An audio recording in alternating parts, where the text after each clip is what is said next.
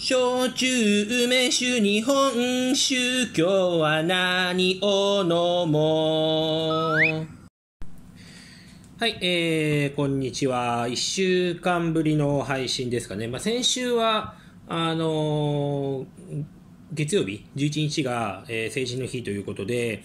スタートの営業が12日だったんですよね。で、12日は結構お客さんに来てもらってランチなんだけどね。ランチは来てもらったんだけど、12日の夜に、ランチも行くなみたいな報道が深夜にあってから、13日からまた、ガクッとランチのお客さんも減って、3連休の時に、器を新調したりとか、お弁当箱を、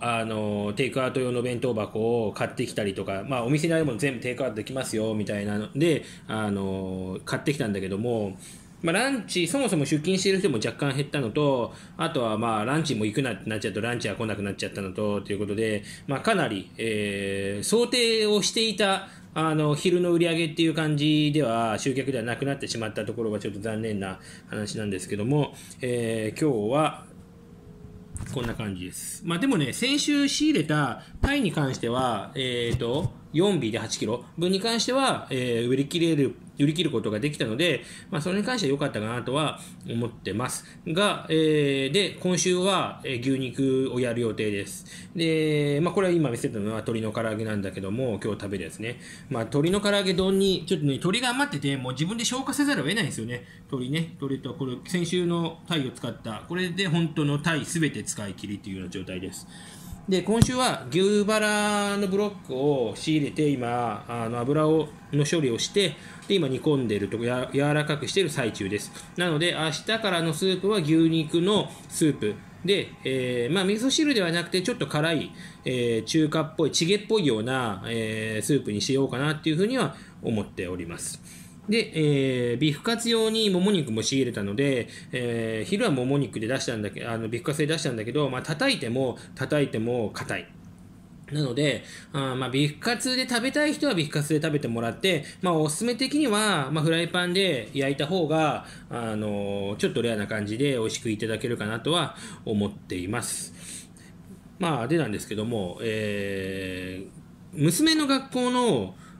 宿題で朗読っていうのが、低学年の頃から、音読っていうのがあるんだけども、その音読を読んだら大丈夫ですという感じでサインしなきゃいけないの、サインするんで、保護者がサインするんだけども、で、昨日宿題が、その音読の宿題があって、冬の歌っていうことでね、なんと枕草子の、清少納言の枕草子で冬なんだけども、冬は努めていう出だしがあるんだけどね、冬は努めての努めてって漢字で書くと、どういう字になるか分かりますかね。早い朝、早朝と書いて冬は努めてなんですよ。なんかちょっとイントネーション違うぞっていう、これ先生ちゃんと読んでくれたとか、もしくはテープで流してくれたっていうような話をしたんだけど、読んでくれてないし、テープも流してくれてないっていうから、ただ単に教科書を音読してるだけになって、全くその詩のイントネーションっていうのがなくて、じゃあもうしょうがないから俺が枕草子を歌うかって言って、歌おうかって言ったらいいみたいな感じになって朝早かったっていうのもあるんですよ。サインしようと音読のさ、サインしようと思ったら、お前音読なんかやったっけみたいな話になって、朝ピアノをいつも弾いてるんだけど、とりあえずピアノの時間を少し繰り上げて、音読を、その枕草子の冬を、読ませたらこういう結果だったっていうことです。ちょっとあれですね、悲しいですね。小学校だからなのか分かんないけど、概要としてやったのかだけは分かんないけど、やっぱりちょっと枕草子いい歌だから、ちゃんとその先生が歌うなりテープを聴かせるなり、もうちょっと深く掘って教えてもらいたかったかなっていうふうには思いました。以上です。じゃない。とりあえず飲もうか。食べて飲もうか。なんかその話で終わっちゃう。今日はね、ちょっとその話をしたかったんだけど、日本酒が、もちろん先週誰も夜お客さん来てないので減ってないから、今日もちょっと飲もうと思います。自分しか飲んでない、秋田の春霞、三郷のお酒です。新酒なんだけどね、もったいないですね。あと対馬屋があるんだよね。対馬屋と庭のウグイスと、この秋田の春霞が新酒なのに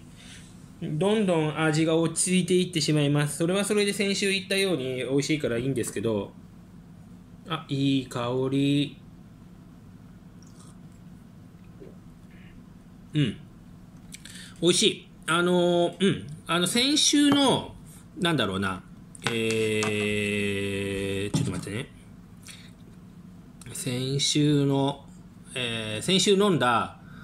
庭のウグイスより香りは劣るんだけれども、飲みやすくはない。こっちの方が飲みやすくはなってる。枕草子。ちょっともう一台の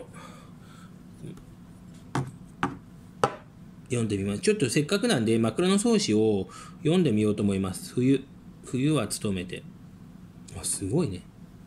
出てきました。いいですよ。清少納言枕草子。冬は努めて、雪の降りたるは言うべきにもあらず、霜の糸白きも、またさらでも糸寒きに、火など急ぎ起こして、墨もて渡るも糸つきづきし、昼になりて、ぬるくゆるびもてゆけば、日よけの日も白き灰がちになろてわろし。いいですよね。何千年前の千年以上前の歌なはずなんだけど、清少納言の確かそのくらいかなの歌なんだけども、情景が思い浮かぶし、今でもなんていうのかな、通ずる歌っていうか、やっぱり季節とか自然っていうのかな、季節っていうのは昔と変わらないんだなって。この詩っていうのはさ、冬の一番いいところっていうのは、いい時間っていうのは朝ですよ。一番、日が昇ってないくらいの朝なんだろうね。その時間が一番冬を一番よく表しているのがその時間ですよっていう意味だと思うんですよ。冬は努めて、冬は早朝っていうのはね。現代訳をちょっと読んでみようか。冬は早朝が良い。雪が降った朝は言うまでもなく、霜がとても白い時も、またそうではなくいい時も、寒い時に火など急ぎ起こして炭を運んでいくのも大層にふさわしい。昼になって生暖かくだんだん和らいでいくと、日よけに入った炭火も白い灰が多くなっているのが、見た目が良くないと。現代語訳のとかうまく喋れなかったんだけども、春はあけぼのとか、夏は夜、秋は夕暮れって、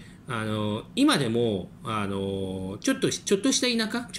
舎っていうのは家と家の間がかなり空いてるようなのを田舎っていう表現したときに、そういうとこでは春夏秋って今でもありそうなもんなんだけど、冬のこの歌詞ってちょっと今ではなかなかない情景かなと思いますけども、ただ思い浮かぶよね。それはやっぱりいろんなドラマとかいろんな小説とかそういうものを読んできてるからこそ思い浮かぶものなんじゃないかなと思います。で、また戻りますけど、枕草子とお酒が入れ違いになりますが、これは秋田の三郷春霞新酒。美味しいです。では、新酒をいただきながら、今日のまかないをいただこうと思います。では皆さん今日も頑張ってください。バイバーイ。